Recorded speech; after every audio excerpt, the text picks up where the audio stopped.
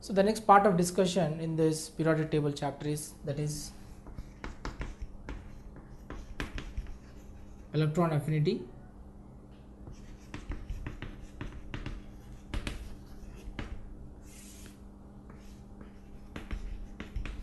Given by EA. So if you take this electron affinity, what do you mean by electron affinity? You take a neutral isolated gaseous atom. When it gains an electron, it forms a uninegative gaseous ion with the release of energy.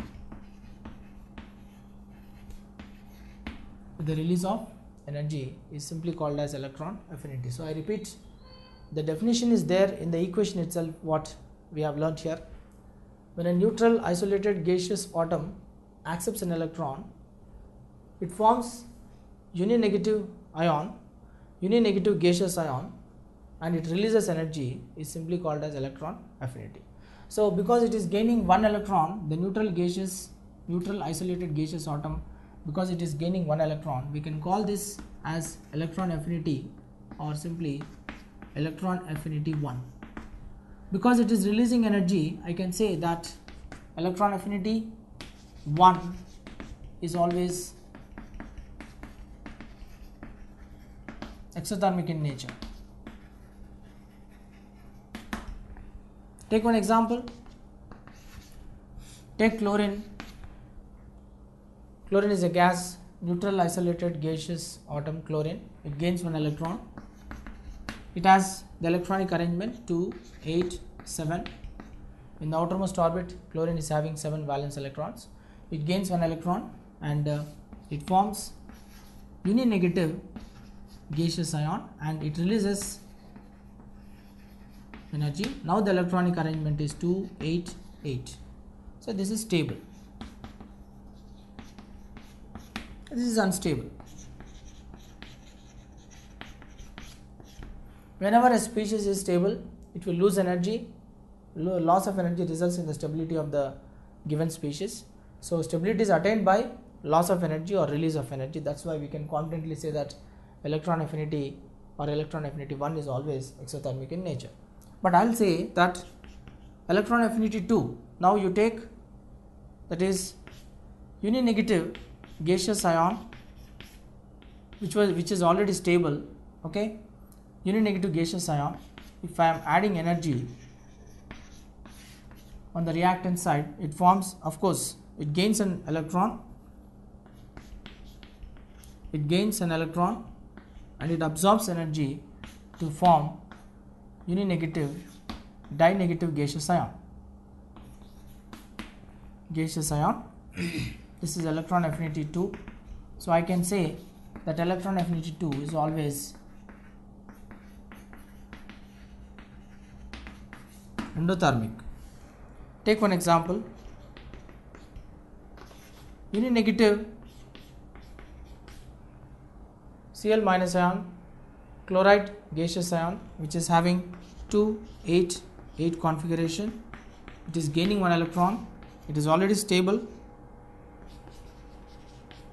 but you are injecting one more electron to this stable species. So that's why it will just instead of releasing energy,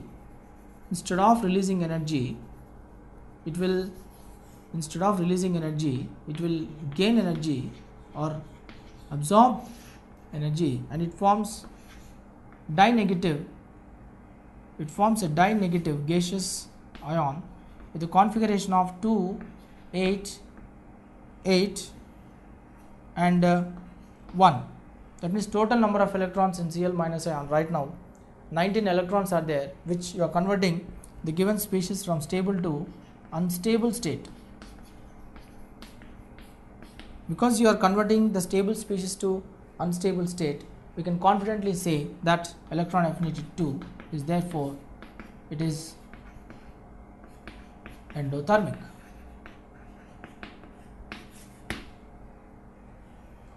So now we are going to discuss about the periodic trends of electron affinity. So variation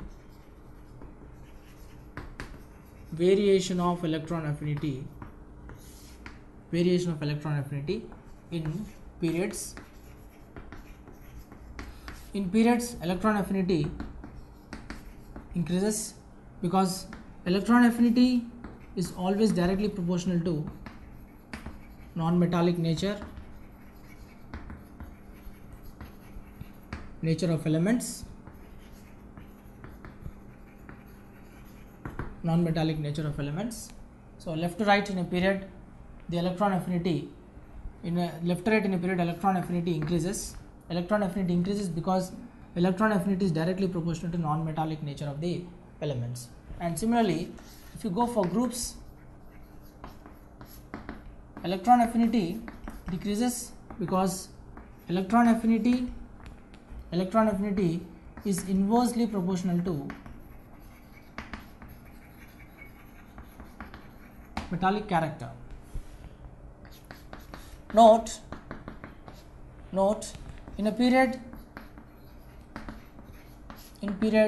halogens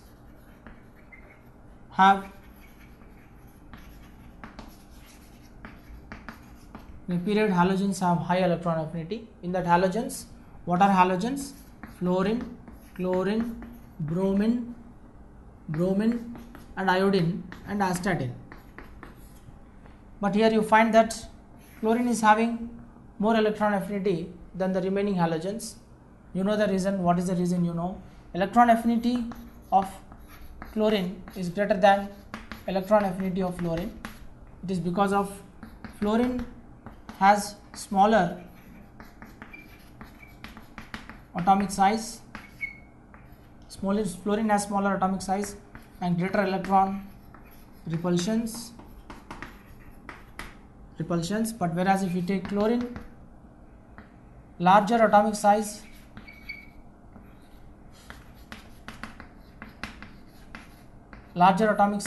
so lesser electron repulsions. It is because of this reason we can say that electron affinity of chlorine is greater than electron affinity of chlorine is greater than the electron affinity of fluorine. So overall order, therefore chlorine has more electron affinity than fluorine, has more electron affinity than bromine, has more electron affinity than iodine. Astatine is a radioactive element. In this, always remember, metals have very low electron affinity. Example, cesium is a metal which has just 0.1 electron affinity approximately. This is because metals cannot gain electrons just like how they do in the case of non-metals. That's the reason metals have very low electron affinity. Third exception is if you take noble gases. Noble gases have zero electron affinity because all noble gases, neither they can lose electrons nor they can gain electrons. Electron affinity depends on the gain of electrons. Noble gases, because of their inability to gain electrons, all noble gases they have zero electron affinity.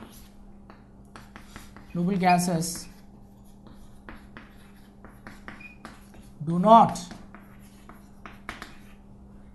gain electrons.